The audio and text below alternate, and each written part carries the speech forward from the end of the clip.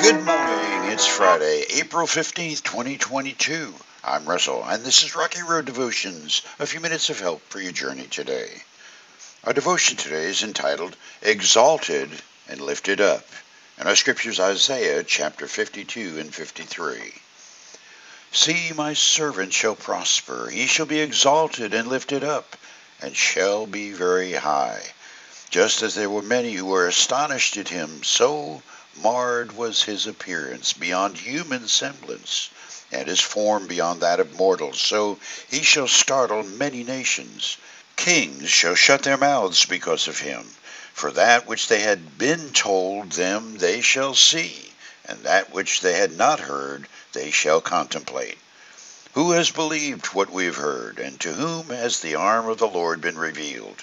For he grew up before him like a young plant, and like a root out of dry ground.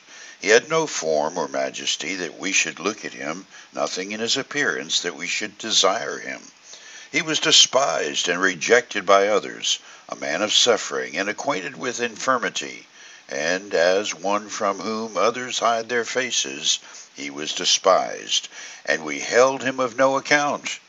Surely he has borne our infirmities and carried our diseases, yet we accounted him stricken, struck down by God, and afflicted. But he was wounded for our transgressions, crushed for our iniquities. Upon him was the punishment that made us whole, and by his bruises we are healed. All we like sheep have gone astray. We have all turned to our own way, and the Lord has laid on him the iniquity of us all. He was oppressed, and he was afflicted, yet he did not open his mouth.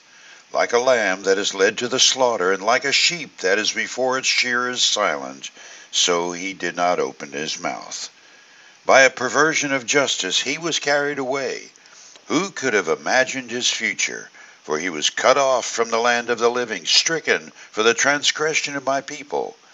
They made his grave with the wicked, and his tomb with the rich, although he had done no violence, and there was no deceit in his mouth.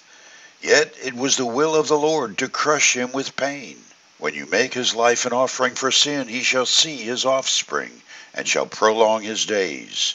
Through him the will of the Lord shall prosper. Out of his anguish he shall see light. He shall find satisfaction through his knowledge. The righteous one, my servant, shall make many righteous, and he shall bear their iniquities. Therefore I will allot him a portion with the great, and he shall divide the spoil with the strong. Because he poured himself out to death, and was numbered with the transgressors.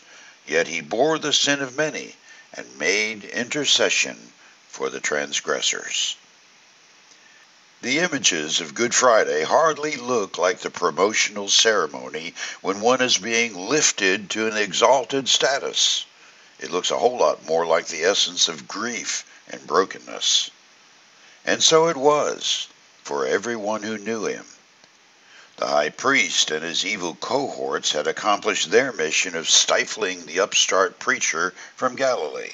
Victory was theirs, and there was probably more than a few cups of wine hoisted in celebration toasts that night.